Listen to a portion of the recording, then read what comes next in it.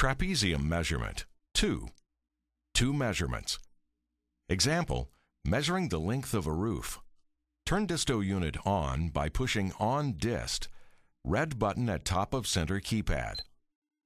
Push trapezoid button 2 times, fourth button down on left, to select trapezium measurement 2. Position Disto unit directly under low point of roof and aim laser dot at roof and press On Dist key once to take first measurement. Number will appear at top right of screen. For second measurement, aim red laser dot at high point on roof, then press On Dist button. The length of the roof will be displayed in the lower right corner. To have the Disto unit calculate the roof angle and the wall area under the roof section, press and hold the trapezoid key until unit beeps.